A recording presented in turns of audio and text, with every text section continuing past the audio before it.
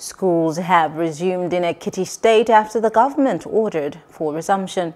Some of the primary and secondary schools visited by our correspondent in the state capital are not much populated for the first day of resumption, as some students may not have been clear about the information on the resumption. Most of the schools have the prescribed facilities put in place to ensure safety and check the spread of COVID-19. But some students did not fully comply in using face masks or maintaining physical distance. We do not allow any child that come today without face masks. We ask them to go back and bring their face masks.